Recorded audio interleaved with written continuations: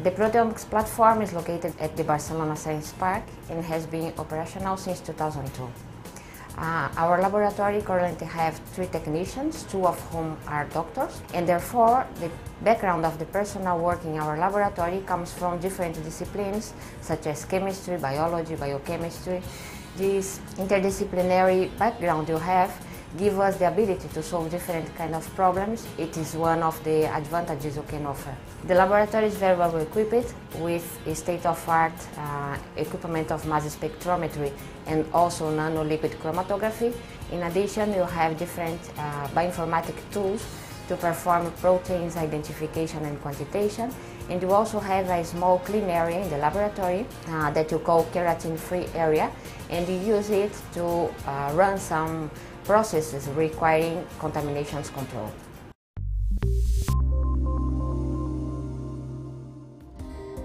The Proteomics Platform has 3 main objectives. The first one is to give support to the research by giving consulting and also providing services to the scientific community interested in the proteomics field. Our second objective is to develop our own projects and also work in collaboration with other research groups. And our third objective is developing new technologies. Regarding to consulting and services, you can say that you have a large number of users coming from more than 80 different research groups that come from both academic and private sectors. Our users work in different disciplines such as chemistry, biology, biochemistry, bioengineering, biomedicine, and also biotechnology. We can provide them with an interdisciplinary knowledge and also with our experience in the different techniques used in proteomics.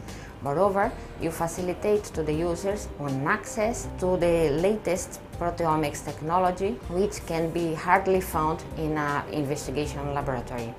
In our laboratory, the users can perform a broad range of proteomics experiments, such as the separation of proteins by 2-dimensional electrophoresis, the identification and quantification of proteins by using mass spectrometry, and also the characterization of post-translational modifications in the proteins.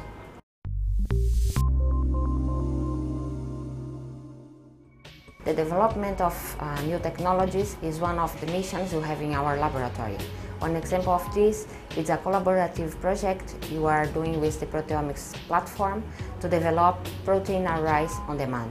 At the level of our own research, you are specializing in the field of clinical proteomics, which is a relatively new and with wide field of applications. To achieve our objective, you are carrying out some projects related to biomedicine in collaboration with physicians of different hospitals.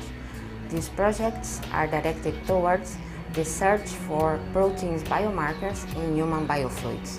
We currently have experience and technology to work with 2 kinds of biofluids, the blood plasma and the cerebrospinal fluid.